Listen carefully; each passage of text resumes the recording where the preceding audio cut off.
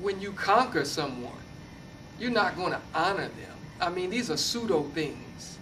It's no different in our history.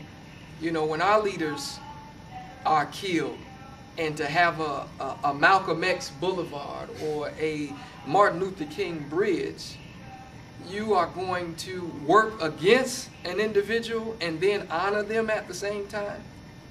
If anything, I mean, that's the irony in that. The whole city should be an honor to Little Turtle and his people.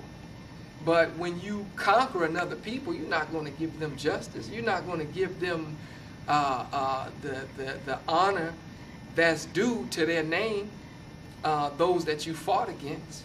So in war, when you conquer something or someone, what do? You change the name of that city. You change the name of that town. You give it your name. So, I mean, you can't expect a conqueror to honor those of your people that they've killed.